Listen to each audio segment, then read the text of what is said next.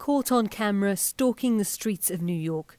Police released this footage after 7 Asian women were attacked in Manhattan in the space of just 2 hours on Sunday night.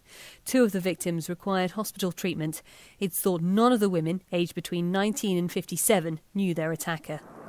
28-year-old Steven Zayons was arrested on Wednesday and charged with 7 counts of assault and attempted assault that have been classified as hate crimes.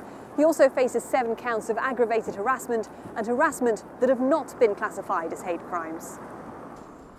The incidents over the weekend follow a series of high-profile attacks targeting Asian women in the city, including the murder of Christina Yuna Lee, stabbed to death by a homeless man who followed her into her apartment last month.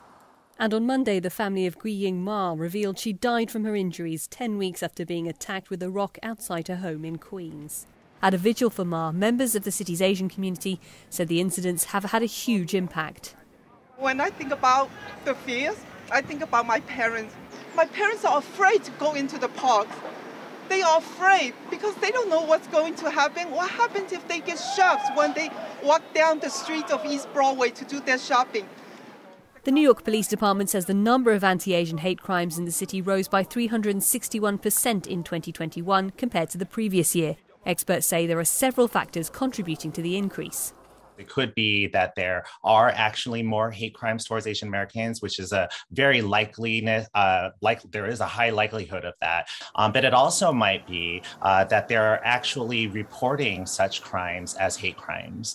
Prior to 2020, it might have been that these sorts of crimes would have just gone unnoticed or just labeled as simple misdemeanor. The mayor of New York has pledged to tackle hate crime, announcing a crackdown on safety in the subway after an Asian woman died when she was pushed in front of a train by a homeless man in January. But the city's Asian residents continue to call for more to be done to address the fear they face every day. Sarah Walton, CGTN, New York.